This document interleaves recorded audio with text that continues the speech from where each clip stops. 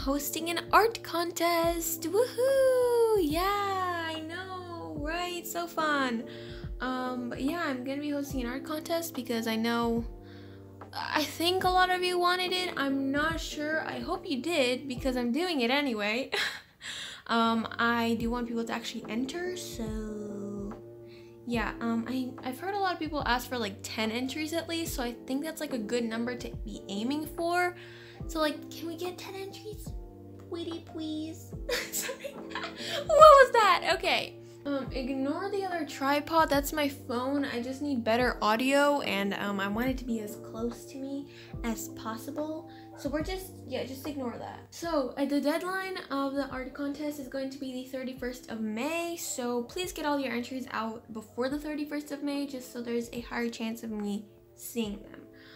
You can send them on my email, which I think is drawingwithnikolina@gmail.com. I'm pretty sure, but I'm gonna put it up on screen anyway. So yeah, that's the email. You can use the hashtag Nico400 if you want to post a video, you know. I know we're way past 400 subscribers by now, but like we're just gonna pretend that this is like a 400 sub special. Like, what else am I supposed to put in the hashtag though? Okay, time for the rules. Please be nice to people, because like, you know, you should probably be nice to people, because be nice to people? I don't know, I feel like that's a humane thing to do. Be nice to everybody that enters. If you don't have something nice to say, don't say anything at all. Yeah.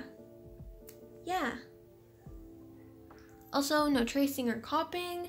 I feel like that's a pretty basic thing. Just don't trace or copy or anything, because I don't want to be that person, but I have to be that person. Yeah, might get disqualified. Yeah, I don't want to be like, oh, you're gonna get disqualified if you trace or copy, but like, you're gonna get disqualified if you continue to, you know what I mean? So yeah, just don't trace or copy. It makes the artist feel very bad. If you have any sort of empathy, you would understand. Yeah, I don't know why there was a whole stigma behind like tracing and copying like a couple years back. It wasn't even that long ago. I just feel like everybody was talking about tracing and copying. Like there was this whole like drama thing going on. It's like, oh my god, is it good? Is it bad? Well, like, it's very simple. If you don't understand yet, just don't trace or copy and like claim it as your own, especially not online, because it's just not nice. You can trace and copy for your own personal studies and like improvement. Just don't upload it online and claim it as your own. It's that simple. And if you do make like a study of an artist's work, credit them, and if you're gonna upload it in general, just like ask them for permission first, unless they're dead. But yeah, I had to clear that up because it's very basic, but I just still, so no not safe for work, please. Just keep it PG clean. Let's keep it family friendly, because I just don't, you know, no horror or violence or any triggering topics. No like inappropriate things. This community is very wholesome, but I feel like I just have to say it just for the sake of saying it. So I don't know why I keep doing thumbs up, but yeah. And of course, have fun. Art contests are supposed to be fun, so have fun, because that's kind of the whole point. Yeah, and also be creative, because it kind of ties in the whole prompt. So I want you to be very creative with this. Don't be afraid to kind of, I don't know, break outside your comfort zone and push the boundaries. I don't know, just be creative. Any medium works. You can use traditional or digital art, and you can use like gouache and watercolors and inks and markers and colored pencils and all that good stuff. Express yourself. You can use like, I don't know, scrap paper and like other things and materials, and yeah. Stop doing thumbs ups. I will literally smack myself. I'm going to be determining the winners, not by like first place, second place, third place, because I feel like I'm putting people on pedestals that way, and I don't want to do that. I'm just gonna straight up copy what Sage did, because I feel like it was very good. I don't know if she took that idea from someone else. I don't know if this is like something that a lot of people do, but I saw it first from Sage's sketchbook. You can go check her out. She's amazing and very, very sweet. But she did this, so I'm just gonna straight up steal it. I hope that's okay with you, Sage. There will be a winner of best interpretation of the prompt, which is basically just like the person who interpreted the prompt the best, if you know what I mean. And then there will also be a most creative, because again, I feel like that fits the prompt that you're about to hear very soon very well. And creativity, I think, is very important here, because I'm not going to be judging by your skill level or how good you are as an artist. It's very much by creativity. And also there will be my personal favorite. Again, just straight up copying Sage, but I just think it worked well. So yeah. Also be honorable mentions, of course. I'm probably gonna do 3.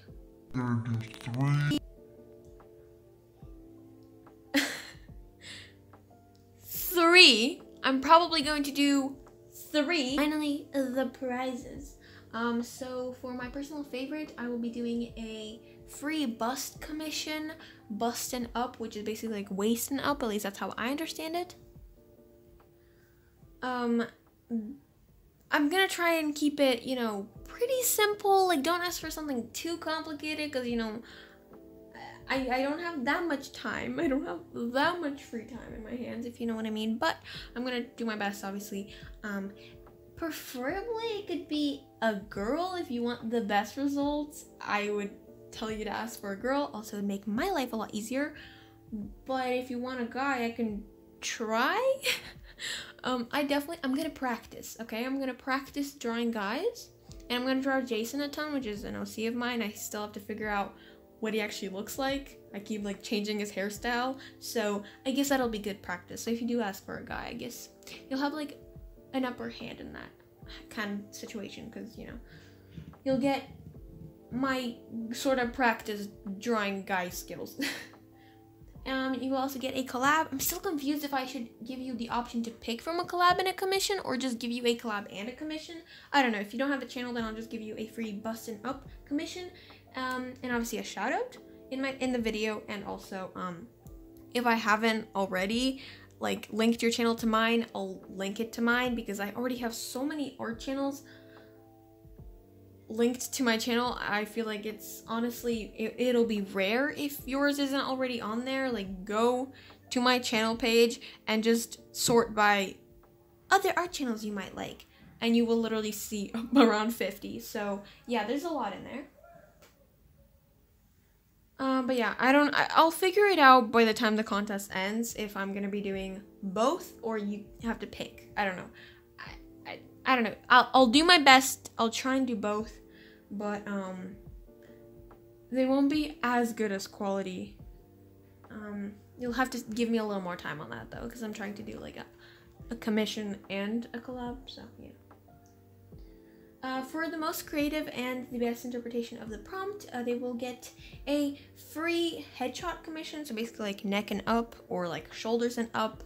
And again, preferably a girl, but like I'm not, yeah, at least like preferably a humanoid creature. That's, yeah, I can do an elf. I can do something else. As long as it has human-like features, then I'll be good.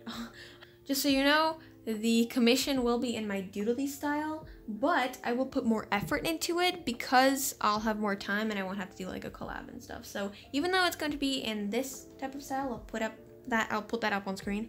It is more simple, but it takes just as much effort. So yeah. And now finally, for the moment you've all been waiting for, the prompt. Drum roll, please. Hold on. I'm too lazy to do sound effects afterwards, so I'm just gonna do it myself. Ready? Okay, that was the worst drum roll ever. I have like no rhythm. What the heck?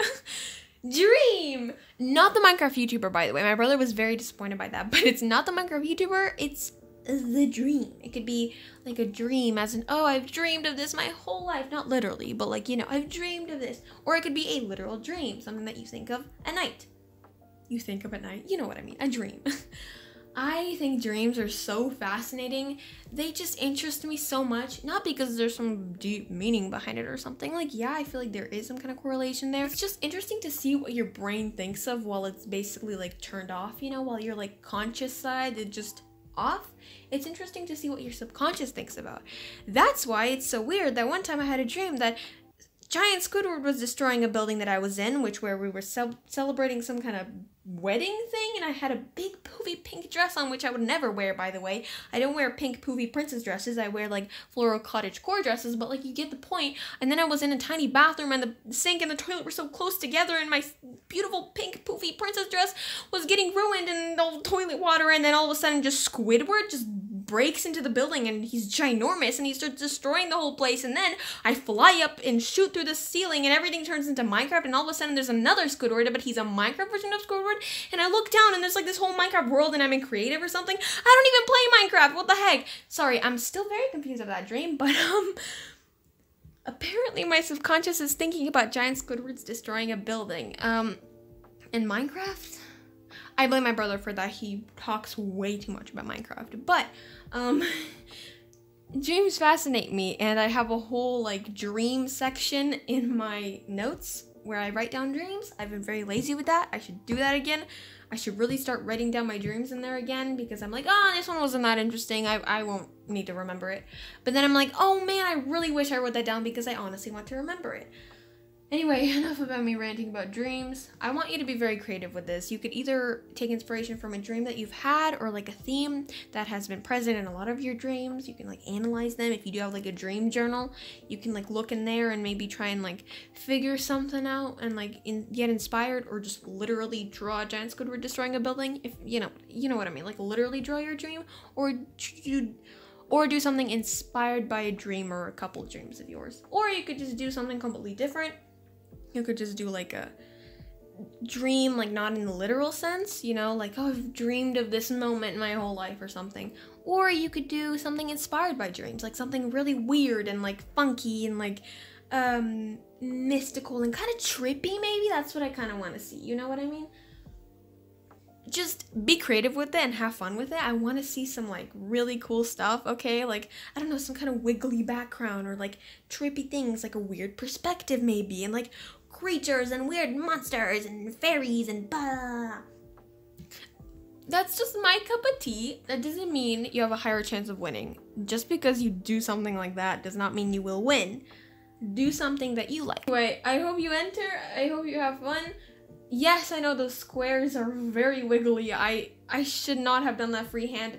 Whatever. Also, before you go, I just want to give a huge thanks and shout out to everybody that entered my Draw This in Your Style. It's not over, by the way. There's no deadline. You can still enter whenever you want. It's just for fun. There's no winners or prizes or any of that stuff. Just because I wanted people to draw Olu. Okay, that's I said it. I just wanted people to draw my cute little mushroom girl, okay?